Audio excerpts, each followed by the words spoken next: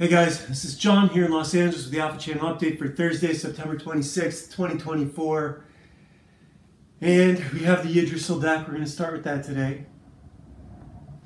This one's pretty cool. This is not the sort of thing you'd find in the usual tarot deck. This is Amrun, the known unknown. Amrun, the known unknown. It also looks like this artist is getting better as he goes. Excuse me. You guys might remember the unknown unknowns that Donald Rumsfeld said. We have known unknowns and unknown unknowns.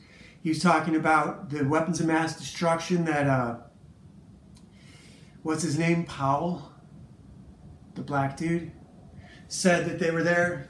This is all lies done by the Jews. Rumsfeld did another lie, though, that the Jews were really jealous of. He owned a large, substantial amount of Roche Pharmaceuticals, R-O-A-C-H, I believe, or maybe R-O-C-H-E. And they're the ones who did the Tamiflu vaccine a long time ago, and he got rich off that because all the scared people went and got the shots. The Jews saw that and then did COVID on steroids. Jews are the biggest problem in the world, you guys. We're going to get rid of them. And then we're going to get rid of the rest of you.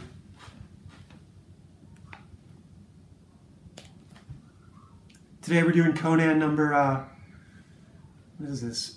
84. Conan on a horse.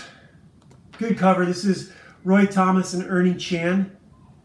This does not have, what's his name, who helped last time. And whose name I forgot. Howard Chaykin. Howard Chaykin was doing pencils and Ernie Chan was finishing. But this is all Ernie Chan. And he's very much like, he even uses, check this out, this is from John Buscema. John Buscema used heavy black outlines on his flashbacks. I had noticed that but never commented on it. And now I'm seeing it here carried over with Ernie. And Howard Chaykin probably did it too. And it's great. Because now we know that these panels, sorry, there's a couple pages of ads. I should tell you what's going on too. Basically what's happened is Conan has returned to a city where he had to do some missions for them because they had Belit hostage. And Belit has split. They tried to, this priest here had a nightmare. So like Jews have nightmares about white people and decide they have to put them in prison and come up with different sort of crimes to charge them with to put them in prison. And here we go. He goes and tells Belit he's going to put her in jail. He won't murder her, but he has to put her in prison for life because he had a nightmare and she scared him. So she, of course, says that's not going to work for me and goes on the run, fights them off, gets a knife to the throat of the king, this priest, and tells him that she's going to leave with his handmaiden, and they let her go. Conan then comes in, and he does not get any warmer welcome because Belit now has this princess, this high priest's love interest. They're going to hold Conan hostage until Belit comes back, until she learns that he's there and she comes back. Now for Conan, they break out a net. They didn't bother with that with Belit. And this guy, this big black dude right here, you may recognize from future Conan books. I guess this is his introduction. He comes out and knocks Conan out with a double-handed strike to the side of the head. And Conan is then dragged down to prison. They explain, basically there's a lot of talking. As you can see, there's a lot of word balloons carrying the story along. But it's really pretty simple. Belit's on the run with this guy's girlfriend.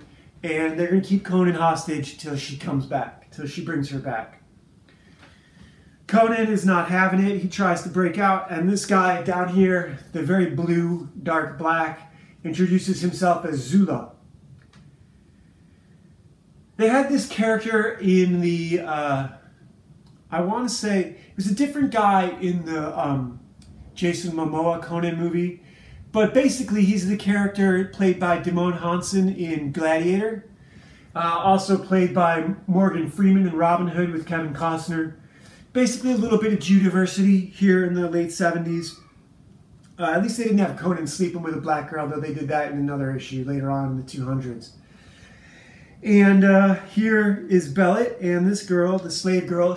The slave girl is leading her into where they need to get to. Bellet's looking for her father, and they had to go somewhere else to deal with these. The Temple of Set. The slave girl has led her into this snake temple where they do a ritual, and apparently, I'm not quite sure, but it seems like they have transferred their consciousness into these two pythons, the two sleeping pythons that were in the temple. And now Bellet and this other girl, Mirath, are snakes. And their bodies are now unconscious in the temple room. In this temple, whatever. Set temple. Temple of Set. So here's Conan and Zula. Zula makes Conan promise to accompany him to help him on his mission after he escapes, because he's got some shit he needs to do. And Conan agrees, and Zula produces a vial of acid, enough acid to eat through their chains on their wrists. So that's magical. You know, he's only wearing a cheetah loincloth, but this black dude has a vial of hydrochloric acid. Okay. Conan and Zula call down the guards and attack them, thereby getting 2 swords, because the guards bring their swords, and light into them. Destroy an entire guardhouse full of soldiers. This is a great comic. This is all action. I couldn't do this. This would be really hard for me to do. And I just came up with a great ending for my Modern Savages comic, issue number 1, that I have to get back to work on. I've mostly been writing the last few weeks. I haven't been drawing a lot. I should explain what's going on here. Conan and Zula are escaping, and they get to the Hawk Roost. We did some of these in the past, and they were still dealing with these guys. I think this is the Jewel of Ophir that Conan is just returning from. We missed like an issue or 2. And they hijack a couple hawks.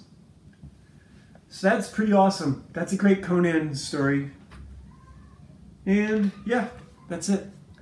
Conan number 84. So, yeah, some of you guys may have noticed I reviewed a Cyberfrog book last couple days. I should have gotten Blood Honey, but I didn't have it. I had Wrecked Planet, and I wanted to read it, and I read it, and it was in the middle of a story. Kind of like how this is in the middle of a story, but Wrecked Planet is bigger. It's a much thicker, as you can see. It's a much thicker book. I didn't count the pages, but there's a lot of them. It's a great book. It's way more ambitious. I would have liked it more if he'd have been able to crush the events into smaller, more rewarding, shorter bits. The half-hour action show is not a bad idea. It can be done. I mean, it's basically what cartoons were. You know, I never got into the original X-Men, the 97 X-Men. I did see the Kitty Pryde X-Men. They did a pilot with Kitty Pryde and Colossus called Pryde of the X-Men, P-R-Y-D-E of the X-Men. Colossus was in there, Wolverine was in there. Wolverine wore the the brown and yellow suit. Cyclops, everyone, even Dazzler I think was in it. What was great about that cartoon, it's a single episode. You can probably watch it on YouTube. I'll look and see if there's a link to it and put it in the description. All the characters are correct. Cyclops is a natural leader. He doesn't leave people behind and then have to argue with Wolverine about it. That first episode of 97 X-Men, the original of that animated series, X-Men the animated series, I couldn't watch it because there was already anti-white propaganda fucking with Cyclops. This problem the Jews have presented us with has been going on for a long time, and it's really building to a fever pitch now. I might be the only person in your life talking about it. The rest of you, your life might be a simple thing where you don't have to confront this regularly. I do. I work in the entertainment industry, and the Jews are in my face all the time because this is my bread and butter. So this is my career path. I need to address the problem that is the Jews. This is Legacy of a Mad Scientist, a story about Ashley Fox and her brother Jeff going on the run from corrupt government agents who want to seize her father's inheritance to her, artificial intelligence called the Micronics. And this is the legend of Ashley Fox. Ashley is a couple years older, and she's now an orphan. She and her brother have to unite the gangs against the serial killer administration of a juvenile delinquent orphanage facility. And this is our comic, Ashley Fox, Last Valkyrie. Check it out. It's here in the description for you guys to look at, waste some time with. And I don't know, I am obviously complaining about the Jews and the blacks. I don't like the way America is become a third world. I don't like what's happened to Europe. This has all been done deliberately, and obviously you guys know this. I'm not saying anything you don't know. I'm not telling you anything you haven't heard before. I'm just complaining. I have made it to, from 70 days, we're down to 65 days. So it's been 5 days since I mentioned my, I don't know if I mentioned it or not the last couple of days, but I've got this crypto scam going on where I need to raise $3,500 to possibly get 10, as much as almost 10 grand. So we'll see. It's going to take me, you know, a few paychecks, 5 paychecks to do it. And I don't know, I mean, if this works out, what does it mean for me? Is it going to substantially change my life? Absolutely. It will not just this one payment. The thing is, it's a group that I would participate in daily and could be earning significant more money than I am right now. So I'm looking forward to that. And if that works out for me, I am going to use that money to develop video games, comic books, not just comics. We're going to start with video games. The comic books are going to be promotional material for the video games. Everything is promotional material for the video game, which is just going to be a website called alphachannel.games. You guys can check it out right now. Drop your email address and we will invite you once it goes live. All right, talk to you tomorrow.